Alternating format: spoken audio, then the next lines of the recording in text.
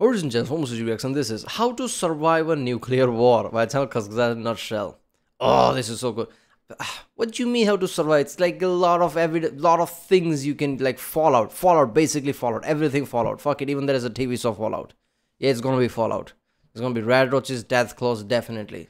When you die, you're gonna like reload. Basically, that's what life gonna be. Okay, I don't know. There's gonna be life after like a nuclear war. After humans can be like cockroaches in a way. Sure, I can see humans surviving, and it's gonna be very different. Anyone who survives is gonna be very different, right? A human that was like 10,000 years ago is not the same as today in many ways. Sure, it's like on like biological level it's similar, but a lot of things are different, right?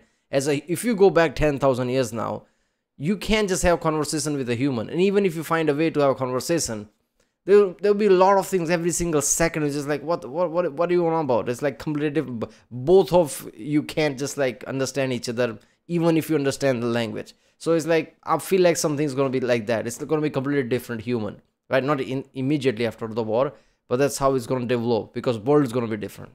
We are how we are because of the world and how the world has strength, right? Human strength is like learning from the past and learning from the ancestors. That's how the world works, right? Someone do something there, it works, and the whole world adopts.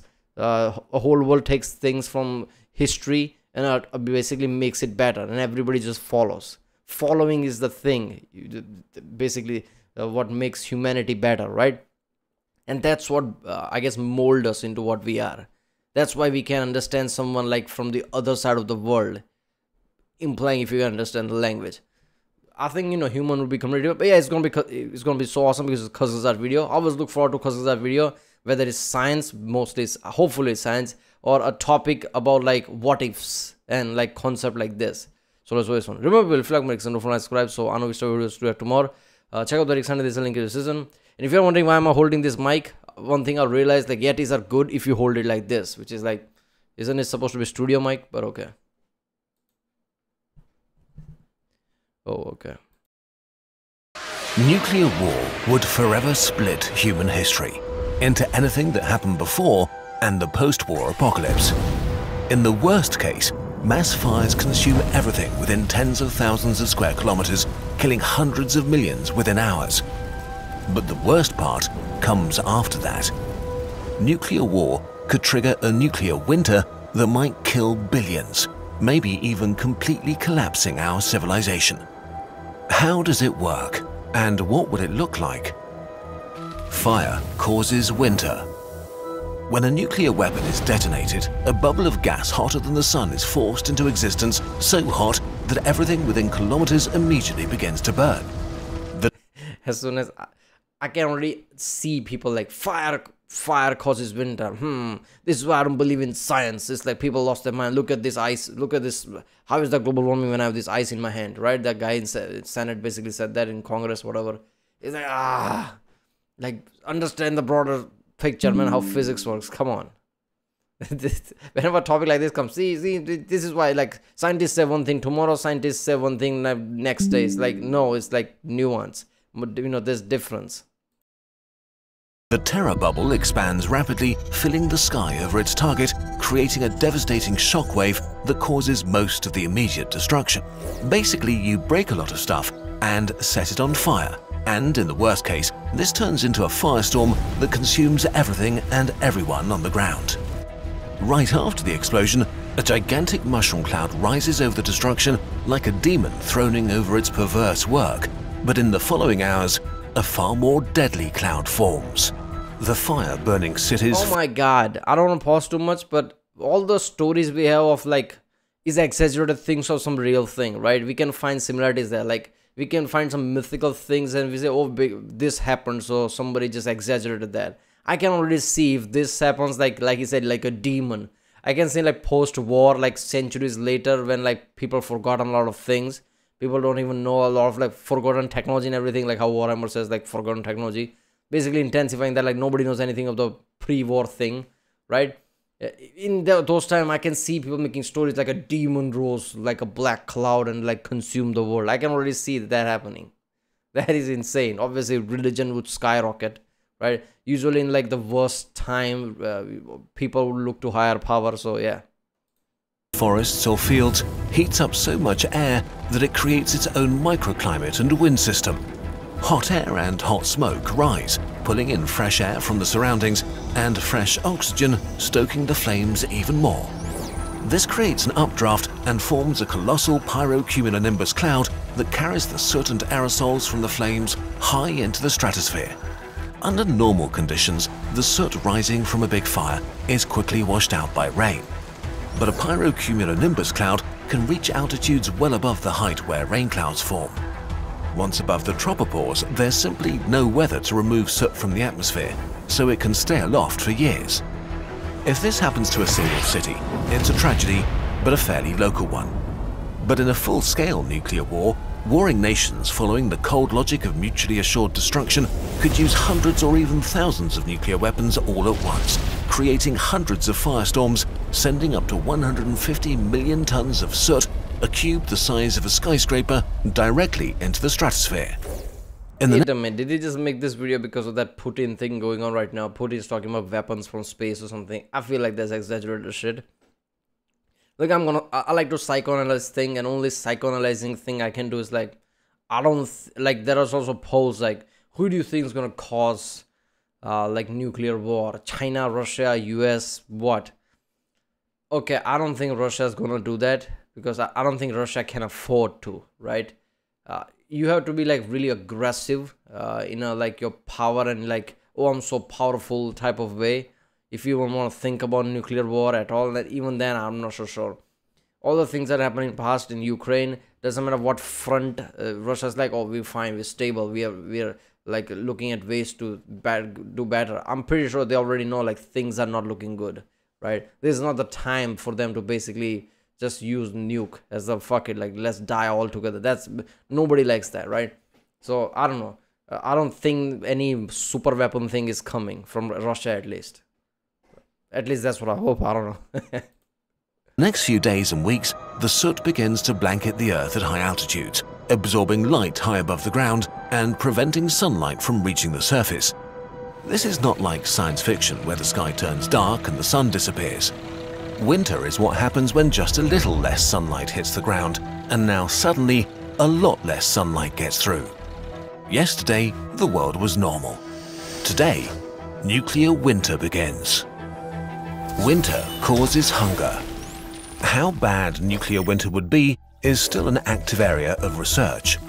It all hinges on one thing: how much stuff will burn really hot? How many firestorms will be caused by the heat of the explosions? This depends on many factors, from the materials a city is made of to the time of the year, if a forest is nearby, and so on. So just keep in mind we're working with some assumptions. Here's the good news. Nuclear winter is not permanent, and definitely no new ice age. The effects on the climate only last as long as the soot remains in the atmosphere, which is at most a decade or so until it clears out and temperatures normalize. The bad news is that this causes almost immediate climate change within a few weeks. It disrupts our climate system faster than any living being can adapt to. In this new climate, our seasons are suddenly all wrong. Winters are much longer, summers shorter and colder, or gone altogether. This also means less evaporation over the oceans, which means less rain and maybe large-scale droughts. This is bad, but I like how basically people in like Alaska and other places, basically at the poles or close to the poles, like, okay, I didn't know. Did the weather change? What the fuck? It's always ice here. I don't know what you're talking about. Oh, wait a minute, there was nuclear apocalypse. I didn't even know that. Apparently, there's no internet here. You know, complete. There are places like, you know, where there's no coverage, nothing, right? Which is like still insane to think about, like in 2024, like people living conditions like that. I don't know, like I could see myself living those conditions for a bit, but not permanent. But yeah, it's like, you know, internet doesn't work. It's like coverage is not there. People like that wouldn't even know that there's a war or something, right? because our food eats the sun. Without good summers and enough rain, growing seasons shrink or even collapse. The majority of humanity lives in an area called the mid-latitudes, a strip of land that has the ideal temperature for our species, not just because it's not too hot or cold, it's also where the plants we eat grow best. The vast majority of the food we eat stems from a few highly efficient crops that are mostly produced in a few very agriculturally productive regions like... Yeah, India is like agriculturally really good because of its monsoon season. I'm guessing because of Himalayas, right? If the Himalayas wouldn't be there, I don't think India would be like that. I don't know, like it like all the rain pours there rather than going to the China or something, right? So it's supposed to be desert. Most of India, where I'm living right now, is supposed to be a desert. I should be like, look outside, it should be just sand everywhere. It's not because of this monsoon season, right? Something in nuclear war, after nuclear war. Monsoon season is still going to be there, but now it's going to be what? Acid rain, nuclear rain. I think we're all fucked. That's what it is. Even if people survive somewhere, I think India is going to be fucked. The US Great Plains or Ukraine. From these bread and rice baskets of the world, they get traded and shipped around the world. In the worst case of a full-scale nuclear war, the temperatures in the mid-latitudes will probably stay below freezing for several years. Nothing at all can grow under these conditions, and the world's bread baskets would suddenly turn empty. If food production crashes, the world's food producers would very likely ramp up prices or even stop selling food to other countries, if they're still able to farm their fields at all. It's easy to calculate how many people can be alive on Earth. You take all the calories we can produce and divide them by what the average person needs to survive. If you have more people than calories, then within a few weeks, you don't anymore. Humanity has only a few weeks' supply of crops and food. I like how he's saying like everybody's just going to be like, okay, somehow everybody's gonna like commingle and everything. Even if like shit hits the fan, even like a basic thing, people create this kind of like a group mentality. And just like power struggle, like power vacuums rises up. Some people have like real dominance, has a lot of things, other people are starving. So I think something like that would happen. Even if there is a food to go around for everyone, certain powers will hoard it. There will be like kingship and monarchy would rise up, let's just say, because why would it not? Only shit is good, then democracy rises up. When things go bad, it's like always going to be power struggle, militaristic things, right? Even however basic level. So it just most people would starve just because of that. Because some group of people will hoard it where there's power, I guess. Not enough to survive this drastic drop in production. But the climate is not the only issue. Modern industrialized agriculture is a complex affair that relies on functioning supply chains to provide unthinkable amounts of industrially produced fertilizer and chemicals to kill weeds and vermin. Massive numbers of specialized modern machinery is plowing, sowing, harvesting and distributing. After a nuclear war, especially if the countries that produce the food were part of the nuclear exchange, there may simply be no more fuel, fertilizer or machine parts because there are no more oil. You might need to check those. When you're wandering through the street, you need to check those gas stations for cigarettes and things. Cigarette cartons gonna be like profitable. There you go. Refineries, ports and other essential infrastructure left, damaging global food production even more. Okay, so now that we've set the stage, let's look at what science says about the actual wars that could happen. Actual nuclear war. I like how someone's sitting in front of a computer like corporate office like, God, I could die right now. It's just like nuclear clouds comes like, finally. Anything better than this corporate shit. Today, there are two main conflicts that scientists think about when making calculations of nuclear winter: a nuclear war between India and Pakistan, and one between the US and Russia. Not panicky The enough. most likely smallish nuclear exchange would be fought today between India and Pakistan, with relatively low-yield weapons. Even in a pretty mild nuclear war like this, I don't think it's gonna be. I think people like overestimate how much friction there is between India and Pakistan. It's over one region, sure, but not at that level. Recently, like at mass in Pakistan, when the economy was falling, everybody was praising how Indian government is working, how Modi government is working. Even their own prime minister was praising that. So they see something like, okay, it's like one of your siblings like doing better type of way. And yes, there's a friction over land, just like there is friction between siblings when it comes to property. This is basically something like that. I think there's going to be chance of nuclear war between India and China rather than India and Pakistan. I don't think it's happening between India and Pakistan, right? If like it becomes that much of intense, I think that people will sit down and just like come to some kind of agreement. I don't think India Pakistan is going to go to war. It's not as it was decades back, right? China and India, it's like China is like, oh, Arunachal Pradesh is ours. This is ours. That is ours. right? There is some reports of like China meddling in Manipur and things, like causing friction just to make it more unstable, that area. So I think China and India could happen. I don't know. The immediate explosions would kill around 27 million people, which is horrible enough. In just a few hours, more people would die than in all of World War I. The ensuing fires would not cause a nuclear winter, but a mild nuclear autumn. But even this would disrupt the climate and thereby global I think depending on how many cities get nuked, it's going to be much higher number than that. agriculture, enough to starve up to 250 million people worldwide.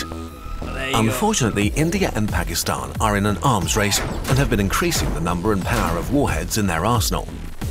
The next stage of escalation... Yeah, but it's like how many we have anyway, like 40, 50 or something. It's not like, yeah. China is like 400, US, Russia is like in thousands, so it's like increasing, but how much? Would be war with hundreds of nuclear weapons, the bombs and fires destroying many major population centers and killing over 100 million people. 40, 50 is the number I'm saying, like how much they're rising in, right? A war on this scale would cause a nuclear winter that would damage global agriculture enough to cut the available calories for humanity in half. The number of people that starve to death would be as high as 2 billion. 1 in 4 humans alive today. The worst-case scenario is a full-scale global war between NATO nations and Russia, or China, which also continues to build its nuclear arsenal. In a war between a former, future and current superpower, thousands of nuclear weapons could be detonated. In a scenario with around 4,400 nuclear weapons, 360 million people would perish right away. We have no other event to even compare the death and destruction to. It's like humanity dropping... I mean, to me it feels like, isn't that number really small? Like, if like major cities get bombed, I think it would be, I don't know, wouldn't that number be much higher? Like, nowadays most people live in cities, kind of, right? And there's like 8 billion people. Wouldn't that number be in billions? That is surprising. Humanity dropping an asteroid on itself. The nuclear winter that follows such an apocalyptic war would tank human calorie production by as much as 90%. Not only would almost all of our agriculture take an immediate and deadly hit, the climate would take at least a decade to recover. Because a war like this would specifically hit the world regions that produce most of the food for humanity, recovery will be much, much harder than with other conflicts. Within 2 years, the global death toll from starvation could rise to about 5 billion. In mid-latitude countries like Russia, China, Canada, the US and much of Europe, only a few % of the population might survive. Humanity will never be the same again. While nowhere is truly safe, some nations in the Southern Hemisphere may fare well enough to endure while the rest of the world collapses. All the nuclear weapon states are in the Northern Hemisphere, so a few countries like Australia, New Zealand and Argentina may be able to endure for a bunch of different reasons. Yeah, Aussies are gonna be fine. Who would have thought that? It's like, there you go. Go to Argentina, Falklands, I'm guessing, right? Anything in South, right? Australia, you're gonna be fine. But even the Africa, South Africa is gonna be fine too, right? Why is he just talking about that? Isn't South Africa there? Yeah. Their nuclear winter would be milder.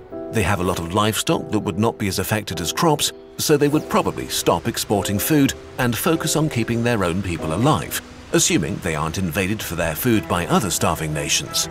It's safe to say that the world would become extremely unpleasant for a long time, and it's impossible to know how many people would have died when the nuclear winter ends.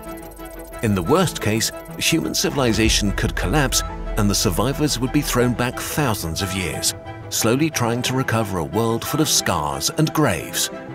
Eventually, when they've rebuilt civilization, would they ever build nuclear weapons again?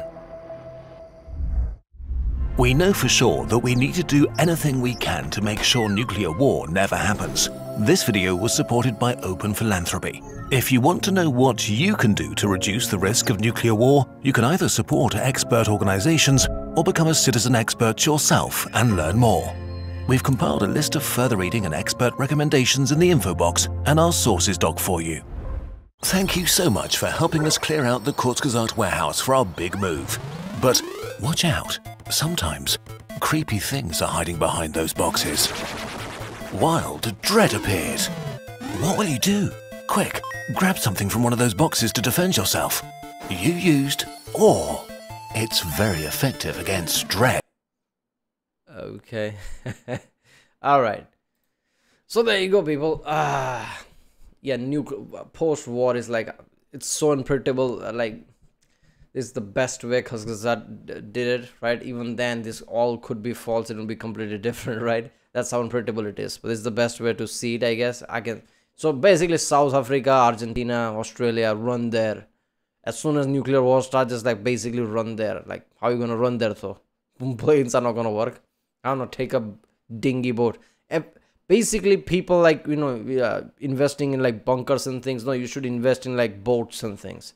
Whoever has a yacht is kind of saved, I'm guessing. Just take a boat to fill the boat with like enough resources, go to South Africa, watch for pirates, I guess. I don't know.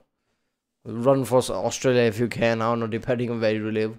I don't think you can go from US to Australia using a yacht. Can you do that? The Pacific is like really big. I don't know. Maybe you can do that. But yeah. So what would happen after post-war? Will you be alive? Yeah, I think you'll wish you were dead. Let's just say it's insanity, and we are making light of it, but anything can happen, right? I like to say like, oh, Russia's not gonna do it, but nobody knows what's going through anyone's head, right? A lot of things can break a man psychologically and everywhere, and I don't know like where is like Putin and Russia's mind is. Fuck it, like let's go to war. I don't know, that could be the case, and it's like, oh my god, like everything could come to a halt, right? If like, let's just say Russia bombs one of the cities of or any place of US, that's gonna be like Pearl Harbor but like intensified, and US's hand is in everywhere. I think nuclear war is gonna trigger in all around the world because everybody will get involved, right? Iran would get involved, China would get involved somewhat. And because of that, India will have to get involved as well. If China gets involved, Pakistan's going to get involved. I don't like alliances. This is why, right? World War One happened because of like grouping of people. All the countries, enemy of my enemy is friend, and like all become group. That's why it became a world war in the first place, right? So I hate it because of that. Like, if that gets involved, I have to get involved. If that gets involved, others going to get involved. Like that's just insane. Alright, well, if you like my next one, don't forget to subscribe, and yeah, I'll see you next time.